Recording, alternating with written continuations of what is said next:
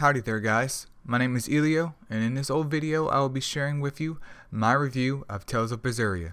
So what are you waiting for? Let's get into it. What is all this?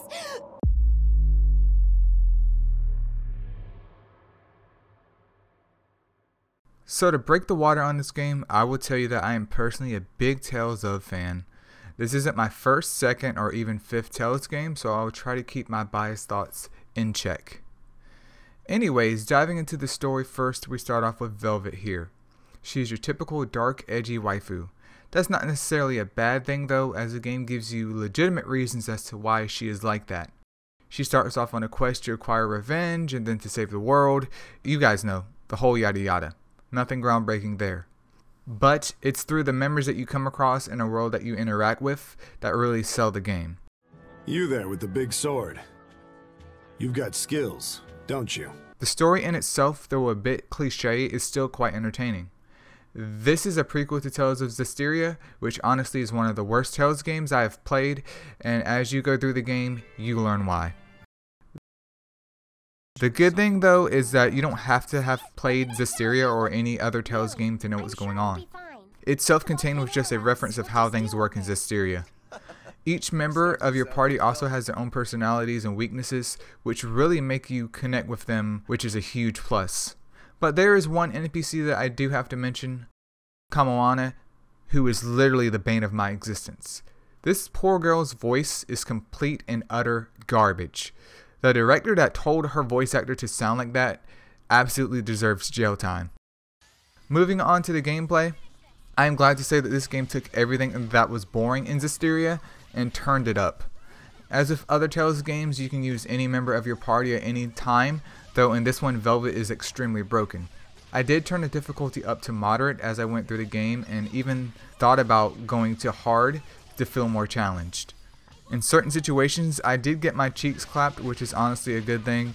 The mechanics of this game is acquiring more soul orbs to further your combos. You can acquire more orbs by dodging properly, disabling an enemy, performing a mystic art, and picking it up during a fight. The more riskier the strat, the more reward, but if that risk doesn't pay out, there's quite a big chance for you to lose your own soul orbs. So while you can gain more soul orbs during a fight from enemies, the enemies can also take yours.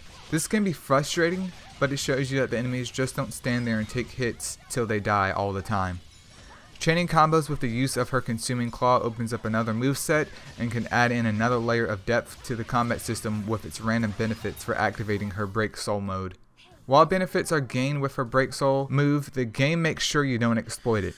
As the longer you stay in this mode, the quicker Velvet's HP will drain. So there have been times where I have had 1 HP left or died soon after because I tried to abuse the system. So there's a lot going on in this game, but trust me, it's all simple. Overall, I thoroughly enjoyed the combat system in this game, and with so many moves, it's hard to get bored with them all. Also, shout out to Aizen's AI for always spamming my favorite mystic art. Ready to die? Think you can dodge? Just try! Perfect mayhem! Cutscenes also follow the traditional format of the Tales series. Some cutscenes are in the style of the game in itself, while others are played out in an anime fashion. I was very happy seeing a return of that method in this game. I hope it's something that stays in future Tales games because of how iconic it is. I will warn you though, some of the cutscenes in this game, or Tales series in general, can be quite lengthy. Some of the optional conversations in themselves can be quite long, but that's a part of the JRPG, isn't it? Overall, Tales of Berseria hits all the points I look for when it comes to JRPGs. The story isn't perfect, but it makes sense and provides proper closure to the player. The combat system is extremely fun, but it can also be extremely punishing if the player chooses it to be.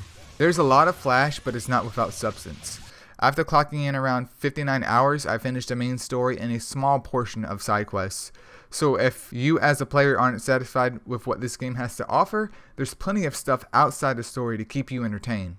To sum it all up, I highly recommend this if you're new to the Tales series, as it takes the good elements of the series and puts it all into one cohesive game. If you have questions about the game, feel free to drop them in the comments below. Thank you guys so much for watching if you made it this far, and this is Elio, signing out.